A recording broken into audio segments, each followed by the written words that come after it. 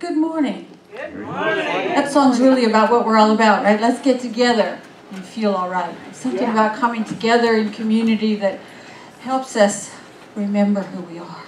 So, good morning, everyone. I'm Reverend C.C. Coltrane. Welcome to Center for Spiritual Living, Greater Dayton. If this is your first time here, a special welcome to you. We love that you're spending your Sunday morning with us. And we would appreciate it if you take just a minute to fill out that tear-off strip on the program cover and just drop it at the Welcome Center after the service so that we can send you a thanks for being with us message and put you on our every Wednesday I send out a little spiritual pick-me-up in the middle of the week. If you'd like to receive that, you can put your email address on there and we will add you to the list. We will not do anything else with your email, I promise. Giving our reading and invocation this morning is Lenza Smith. And our vigil holder is Linda Andriaco, and Lenza Smith and Andy Huck will offer our interfaith candle lighting, which we do every week just to remind us that there is wisdom in every spiritual tradition on the planet and that we can learn and grow from paying attention to all of them. Our kids today are with Mark Fowler and I guess Stephanie and Tawn if she's here. So they have a wonderful project today. I got a sneak preview the other day and it looks really fun. So we're just going to give them a quick blessing as they gather around Mark there and get ready to go do this fun project of self-discovery. So we simply acknowledge that Spirit shines so brightly through these kids that they are the very place where God shows up unfiltered and shiny and bright and teaches us all, reminds us all what we know. That life is good, that God is present, and that we are beings of joy and love. I give great thanks for their presence in our midst and their participation in what's going on here today. I call it good and very good, and I say thank you, God, and so it is. So it is. Have a wonderful day, you guys. Love you. Have fun. Have fun, baby. In your bulletin is a reminder about our school supply drive for choices, which is an organization that helps kids successfully move through foster care and into the world instead of just having them age out and then they get kicked out the door. This is our first connection with them, our first project with them, so we really want to make it good. Today was the deadline, but I'm going to give you till noon tomorrow, mainly because I haven't shopped yet. So we have till noon tomorrow to drop off school supplies from the list here at the center, and then we'll get them over to, I've been crazy. I've been out of town. I've been running around. I came back to do a wedding last night, and here I am this morning. So by noon tomorrow, and then we will deliver what we've put together to those kids so that they can successfully move into their last couple of years of high school or their first years of college with things like planners and paper and pens and stuff like that. After service today, we'll have a welcome and hugs team. Hugs is what we call our ushers and greeters team. Team meeting. So if you're interested in some really wonderful service as a greeter or a welcome team member, please join us at noon in the community room, which is all the way in the back. We'd love to have you join that team. It's a great way to get to know people in the congregation. It's a very easy way to serve. You can choose when you're available, when you can sign up to do that, and we really appreciate it. And please check your bulletin for other events that are coming up. The next Easy Breezy Riders 10-mile bike ride is August 25th at 9 a.m. There's a flyer in your bulletin. There's another couple of other things coming up. There's a Mandala workshop in October, and there's I think it's forgiveness workshop in September, and we'll keep you posted about those things so you can mark your calendar, and they're either on a flyer or on the very back of your bulletin. Finally, if there's something that you'd like prayer support for, our practitioners are here to pray with you after the service. They're wearing a white or teal stole. Just walk up to one of them and ask them, and they will take you into a quiet corner and give you the gift of just a deep spiritual knowing. That's what they've trained and studied and practiced doing, is knowing the truth even when we can't. And it's their gift to you on Sundays with some really deep love. So with that, we're going to turn it back over to the Higher Mind Band. All right. Everybody Needs Love. We light the first candle in honor of Christianity. This is the confidence we have in approaching God, that if we ask anything according to His will, He hears us.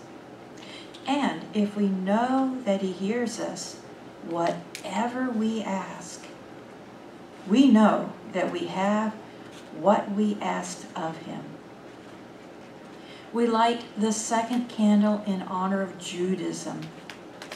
May my prayer be set before you like incense. May the lifting up of my hands be like the evening sacrifice. Set a guard over my mouth. Lord, keep watch over the door of my lips. We light the third candle in honor of Islam.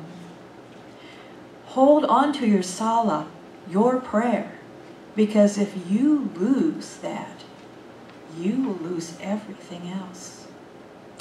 We light the fourth candle in honor of Buddhism. Evoking the presence of great compassion, let us fill our hearts with our own compassion toward ourselves and towards all living beings. Let us pray that all living beings realize that they are all brothers and sisters, all nourished from the same source of life. We light the fifth candle in honor of Native American religions. Rise with the sun to pray. Pray often and alone. The Great Spirit will listen only if you speak. We light the sixth candle in honor of Hinduism. Prayer is the key of the morning and the bolt of the evening.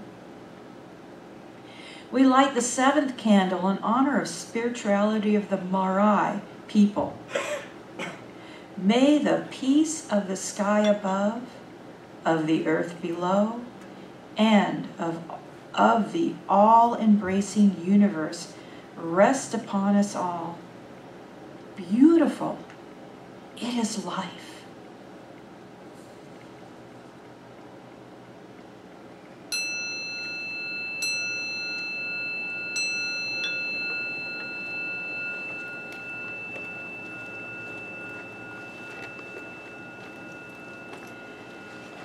Today's reading goes with our theme of spiritual mind treatment. Treatment deals with thoughts. Perfection is already accomplished. It was and is and will remain. There is a perfect idea back of every organ, and there's a perfect actor back of all life. The more completely you realize this, the more effective will be your mental treatment. Because this treatment is a conscious pronouncement about the spiritual self and its relationship to the universe or God. Take a moment to take these words within and contemplate them with me.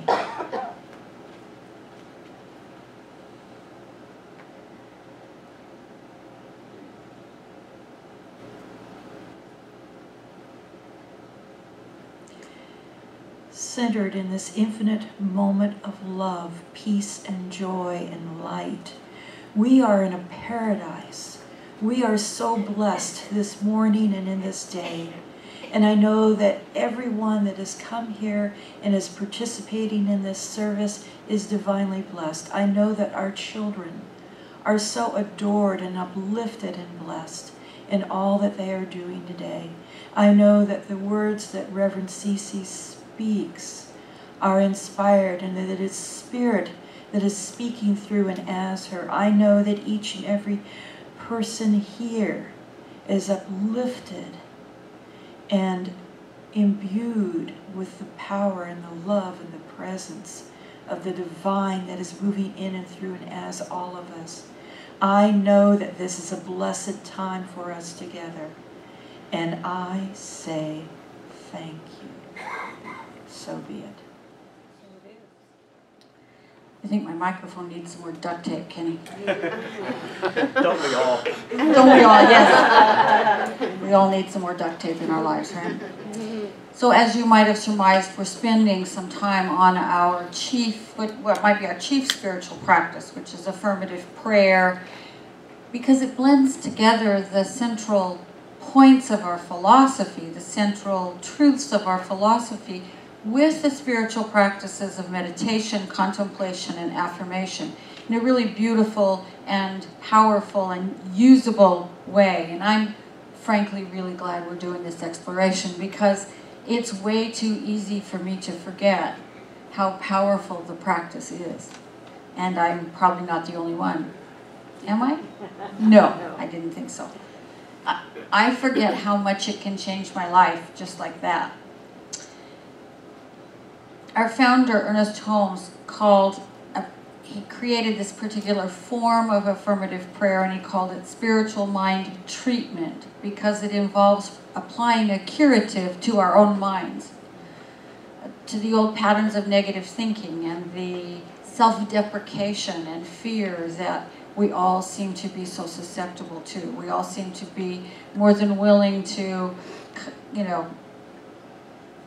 put ourselves down and be more fearful than we are hopeful some days.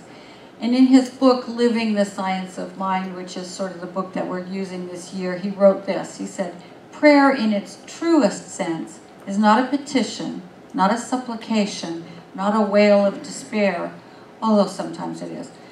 He said it's not those things, it's rather an alignment, a unifying process which takes place in the mind as it reaches to its divine self and to that power which is greater than human understanding. In the act of such prayerful and reverent communion, one senses the unity of good, the completeness of life, and at times the veil of doubt is lifted and the face of reality with a capital R appears. That's such a beautiful boiled down essence of the first part of affirmative prayer, because it begins in that, as I said last week, in that place of mysticism. That's what the unifying process that Holmes is talking about is. It is the process of opening ourselves up to the awareness of the one that we're all part of our unity with that divine thing. And we begin by dealing with our thoughts, because our thoughts are often of separation. Our thoughts are of having to go it alone. We have to make this work. Our thoughts are about being in a cold and scary and unsupportive universe, and here we are all alone trying to make something happen. Our thoughts are often of things that block us from being able to sense that greater presence, that greater life that we're part of. Things that block us from moving our awareness to that place of unity between that which is in us and that which is everywhere. What Ralph Waldo Emerson called the oversoul. And so today I want to talk about how we do that, how we move our consciousness into that realm. And I mentioned last week that Dr. Holmes prescribed something. He said, each day we take time to sit down, be quiet, compose our minds, and think about God. And again, the God I'm talking about is not a larger person out there somewhere. It is the universe itself. It is life itself. It is the fabric and the energy and the form and the emptiness and the consciousness that is the ground of everything, the ground of all being. So when we think about this spirit, God, consciousness, the universe, when we think about its allness, that it is everywhere, and we think about its manifestation, you know, manifestation that shows up all around us and is so creative and so interesting and varied. We think about the people we love. We think about the pets we love. We think about ourselves and the miracle of the body that works as well as it does for a very long time without our conscious direction. It's kind of amazing to me every time I stop and realize what's going on at any given moment right here, you know?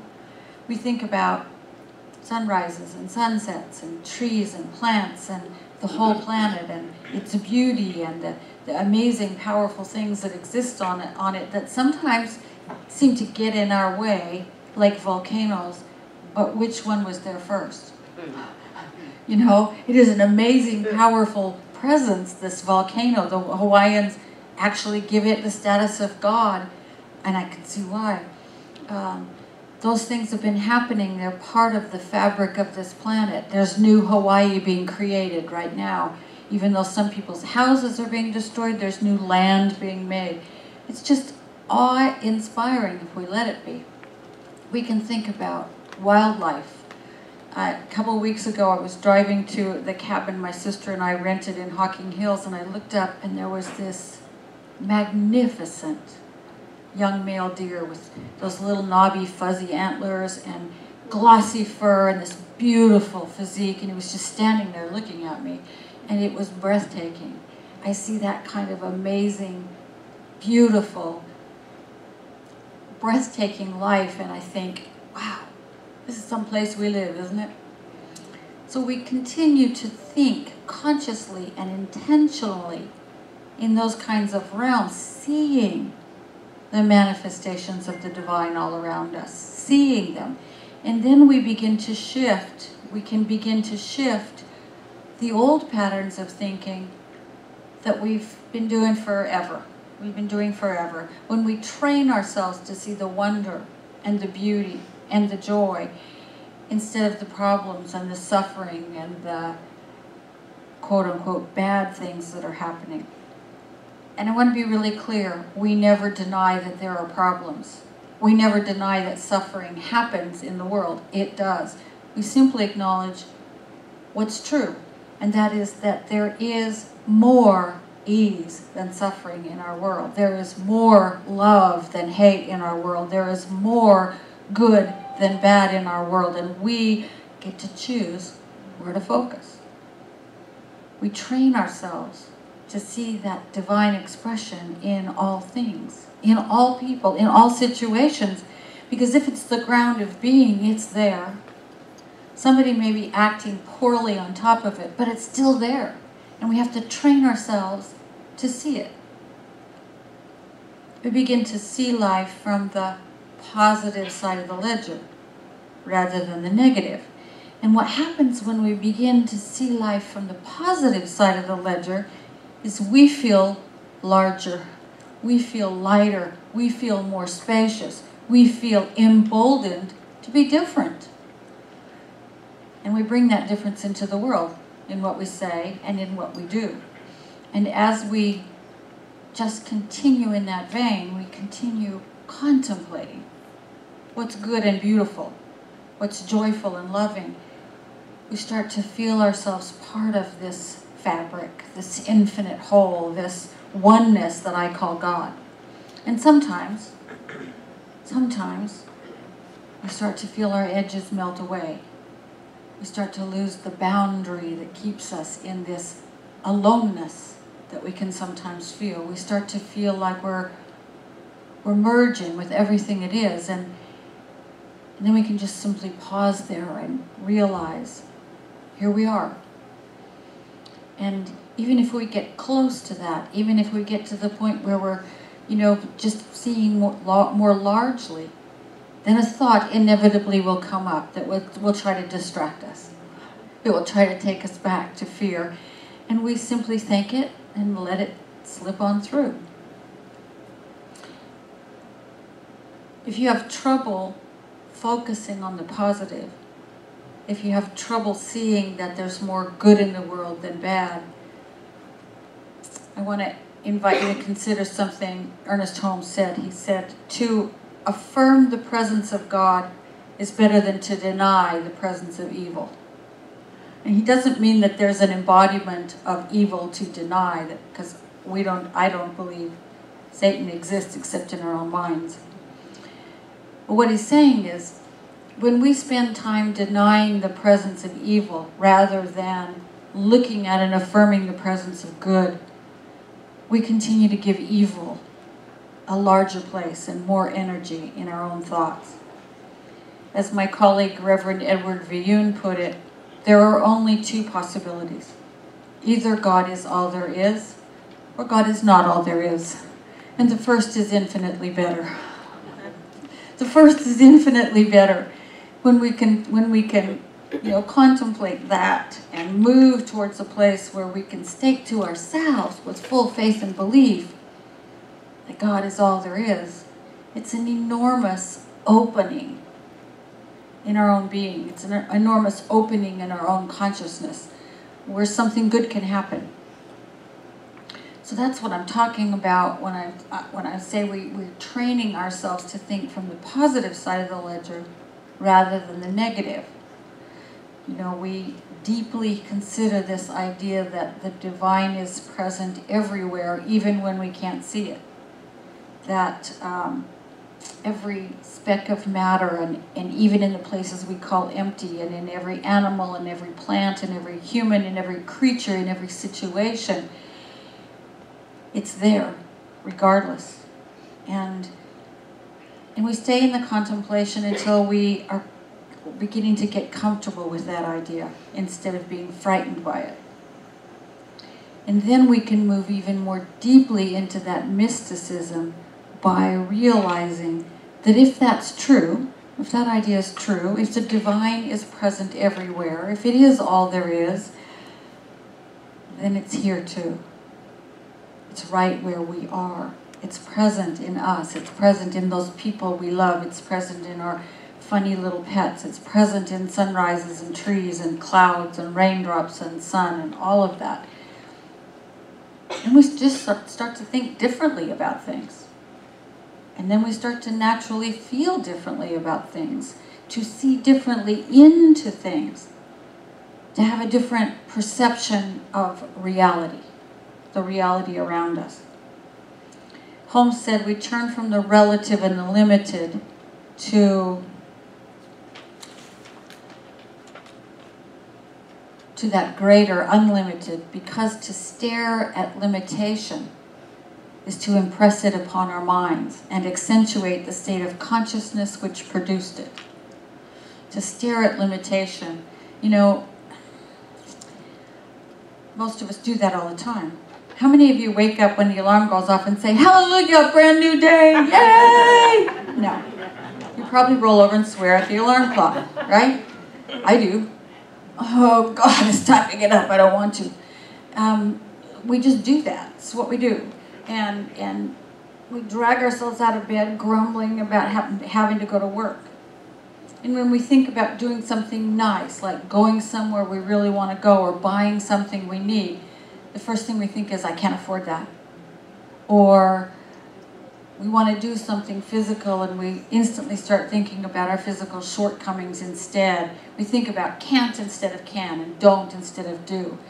And what would life be like if we could eradicate that constant leap toward limitation? Wouldn't that be good? If we didn't have all those negative thoughts about whatever it is we're looking at, I think I can confidently say we'd be happier. We'd be less tense. We'd be more joyful. We'd be less burdened. We'd be more likely to go out into the world and take positive action than to think of all the reasons we can't. There's nothing I can do. Want to bet? There's always something you can do, even if it's to be friendly to some neighbor that you've never been friendly to before, even if it's to speak to the person who's bagging your groceries by name. There's always something we can do to drip a little bit more good into the world. But we can't do it if we're focused on the limitation part. So we spend quite a bit of prayer working in our own consciousness to come into that sense of alignment, that work, that unifying process that is the mind reaching to its divine self, and that self reaches to that self, which is greater than human understanding. And when we do that, we can start to see what we're thinking. It's a real interesting phenomenon, but it's really the truth. If I want to think about that, everything unlike that is going to pop up for me to look at. Everything in my own mind that says, not that, not that, not that, is going to pop up. And I guess what we have to learn to do, the way I try to do it with myself, is not to take it so seriously. I know that most of that, not that, not that, not that, happens because of the brain that evolved in me and in all of you. We still have the brain of that itty-bitty ancestor, little itty-bitty thing, looks like a vole. That's, that was the early mammal. And it had a brain that had to be on high alert because it could get squished, it could get swooped, something could swoop down from the sky and grab it, something could lean over, some large lizardy looking thing could lean over and say, dinner. It was a scary thing to be alive, and high alert was necessary. We still have that. It never went away. Something bigger was just overlaid on top of it. So our small mammal brain is still going, ooh, ooh, ooh, it's dangerous. And this part of our brain is what we have to learn to say, I'm not going to give you any weight. I'm just not going to pay attention to you today. Sure, I suppose it's, entirely possible in the world of infinite possibility that I'll meet a saber-toothed tiger today, but it's so unlikely I'm just not going to give it any weight, right? It's even less likely I'm going to meet a Tyrannosaurus Rex. So thank you for sharing, but I'm moving on now. I kind of have to talk to my brain that way sometimes because the fear that can come up is absurd. It is as absurd as a saber-toothed tiger on Benfield Drive. Doesn't stop my brain from coming up with it. I just have to say, okay, that's what you're doing today. This is where I'm going. This is what I want to look at. Instead, I want to look at the fact that I have people who I love in my life. I have everything that I need to stay alive and to thrive is there. I have a great place to work. I have the best job in the world. I have all these good things. That's what I want to focus on. We spend quite a bit of time simply getting through that which is unlike what we're trying to reach in our consciousness. We just, instead of, spending time with the, oh God, I have to get up and get ready to go to work, we say, thank you for sharing. I have a whole day in which to do new and wonderful things. And we get to see then how we sabotage our own joy and our own energy and our own happiness. Then we're at a place we can make a different choice. We can change it. So in the process of spiritual mind treatment, the curative is a new thought pattern. We think about the joy instead of about the grief. We choose to notice what's beautiful instead of what's not. We make a choice to see more of spirit wherever we look and less of what's been created by our habitual thinking, our negativity, our judgment, by the frightened part of us. We make a choice to step into the realm of the positive.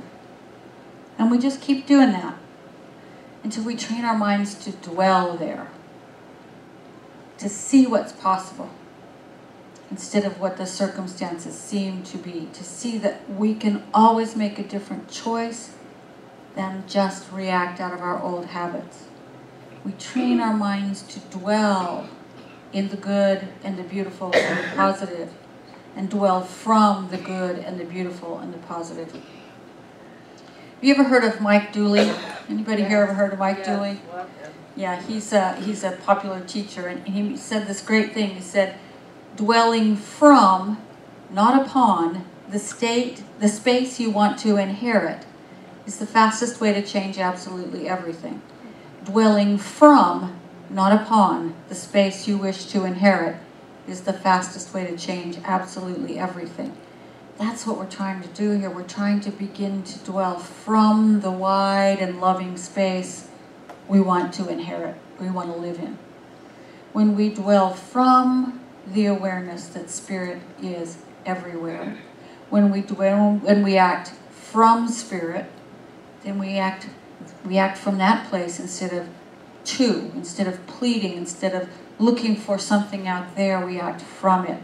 And so when we move in the world, the divine in us reaches out to the divine in others. We speak to them differently, we see them differently, we hear them differently. And that makes an enormous difference in the way we have exchanges with them. Even when it's somebody, I had an interesting conversation this past weekend. I was with my family, and my niece has just married a guy who's about as politically opposite as you can get from me. And we had the most wonderful conversations because we were both willing to show up from that space and listen and learn from each other and love each other. He's a great guy. He's a great guy. He and I will never see eye to eye on certain issues, but he's a great guy.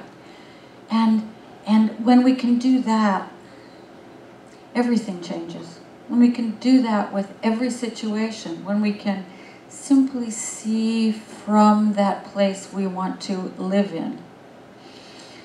Dr. Holmes said, prayer then is communion. It's communion, and this communion pronounces life to be good. Prayerful communion ascends to that place where unity has not yet become variety, where the unformed one is ready to take any specific shape. In this act of communion, the individual becomes co-partner with the eternal and gives birth to time, space, and conditions. But before we can give birth to different time and space and conditions, we have to train our minds to dwell in that different time, that different space, those different conditions.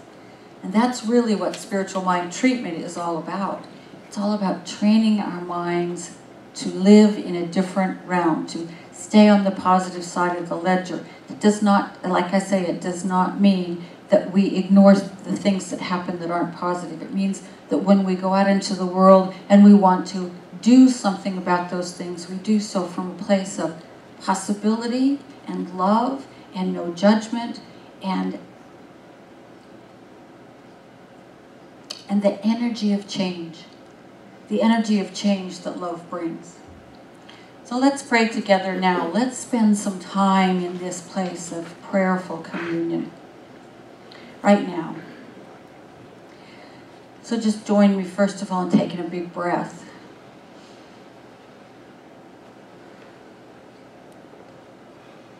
And as you think about your breathing,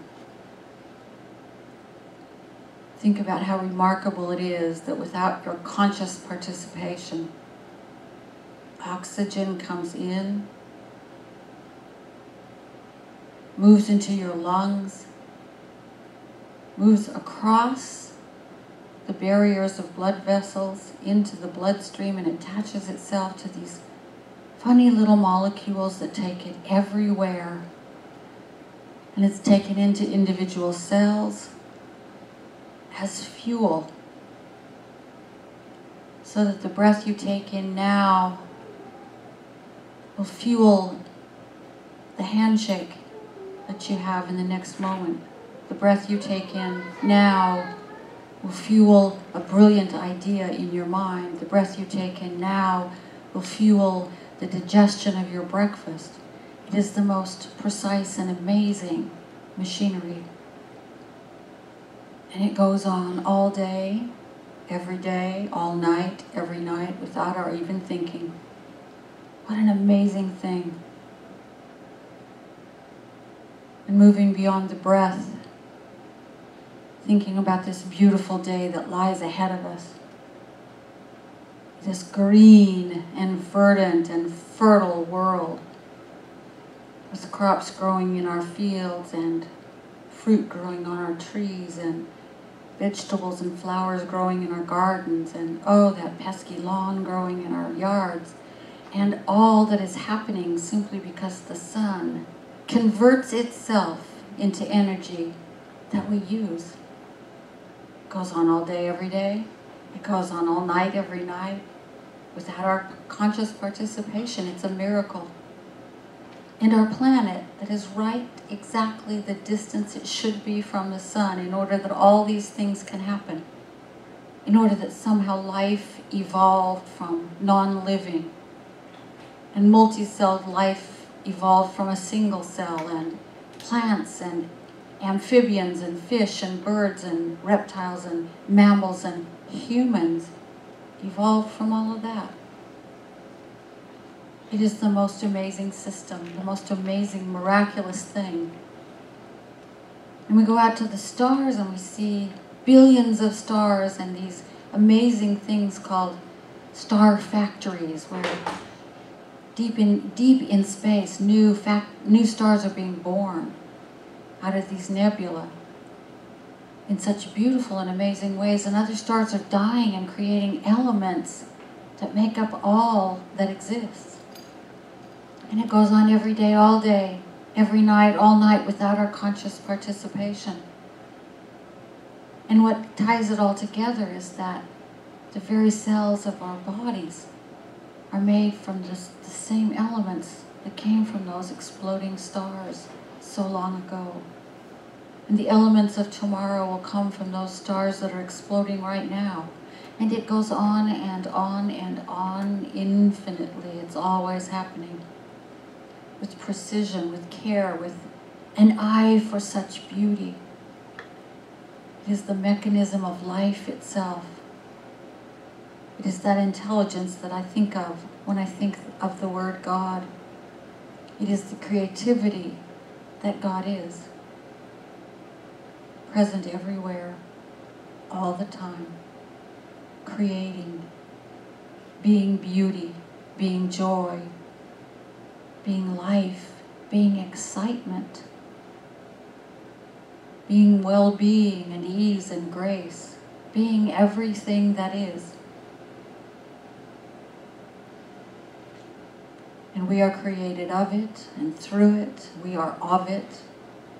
It is all that we are. Right where we are, that life force, that love force, that creativity exists and expresses. And so as we find that place deep within us that connects with everything, we pause. We let ourselves feel the vastness of spirit. It reaches out to the furthest edges of the universe and beyond, for it is always expanding. And it is as close as that breath. It is as personal as that heartbeat. We simply acknowledge our oneness with all that is.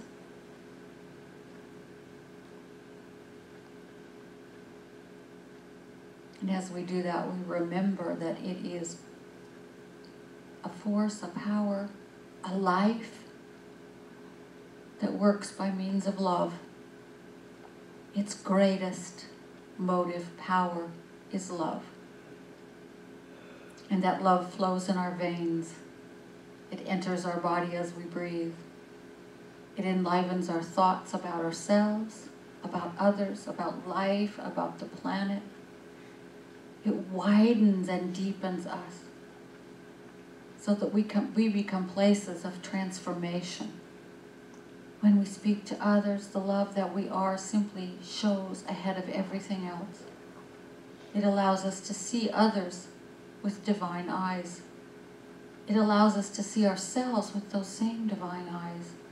It allows us to know that all that we do is an act of God. It informs our thinking. It becomes our habitual place of dwelling. And as we dwell from this place, we grow, we expand, we love more deeply. We express ourselves more fully. We allow the creativity that we are born with to come out in whatever way is uniquely ours. And this is good. For this I am so grateful. For for this time of simply pausing to remember that deep connection with the all that is. I know that each one of us spends a moment, perhaps a fleeting moment, perhaps a dedicated practice, pausing to place themselves in the heart of God and to think about that each day,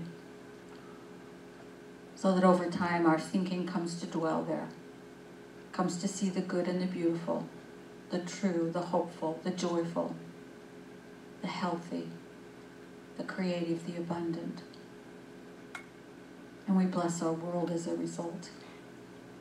So it is in deep gratitude that I simply turn all of this. I release it all. I let it go. It is nothing that I have to do. It is simply mine to acknowledge. I know that the universe, that which supports each one of us and says yes to us, has already taken it and made it so. So in deep gratitude, we say together, and so it is.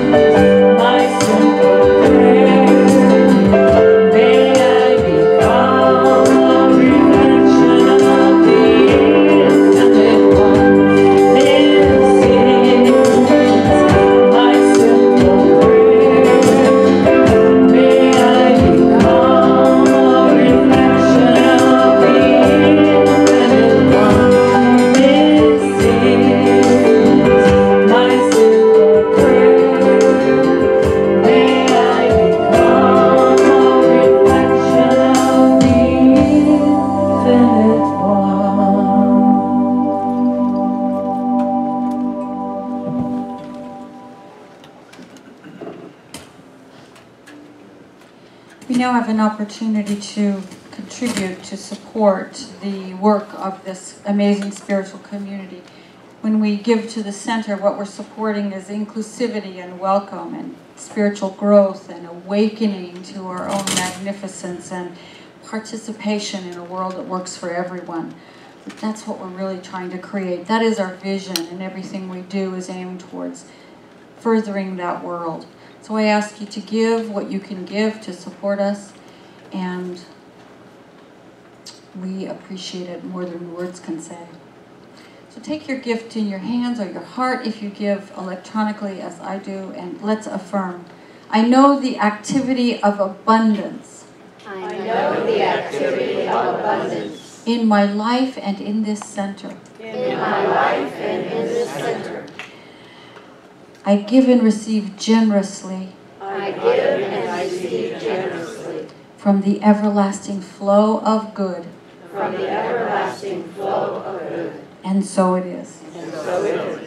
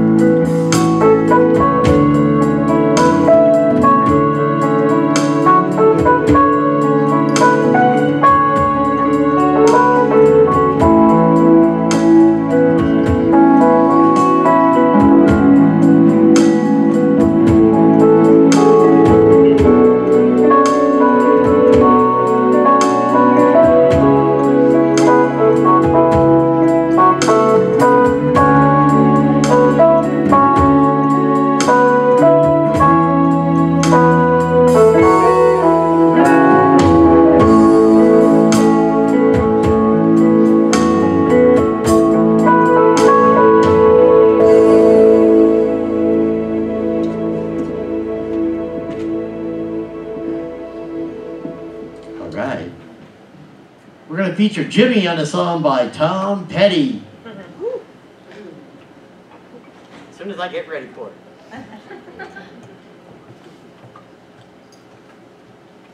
And we're ready for it. Ready?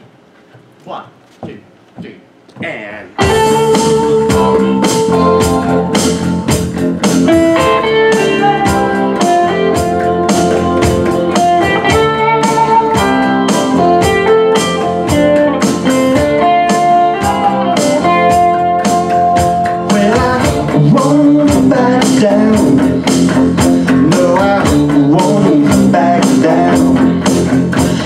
Stay me up at the gates of hell, but I won't back down, and I won't back down.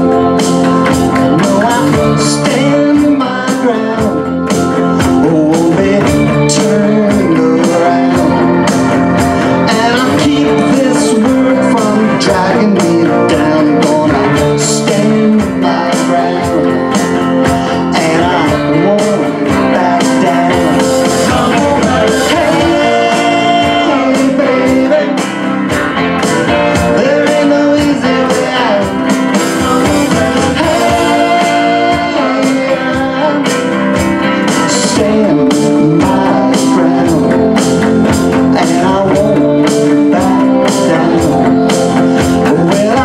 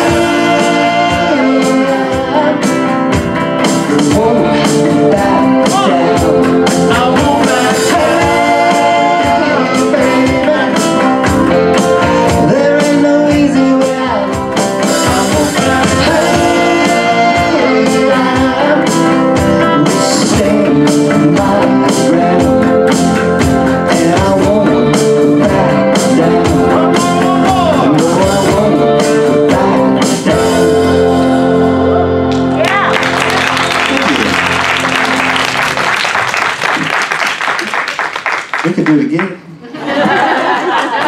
more time! Such a fun song. It's such a fun song. I just want to say thank you to all of you for being here today and making this service possible. And thanks to our ushers and greeters, our practitioners, the welcome team, the guys in the band, of course. Thank you all. And all of you. And all of you. Let's stand for our closing affirmation. Our closing song is A Light in This World. I relax into the presence and peace of spirit. I relax into the presence and peace of spirit.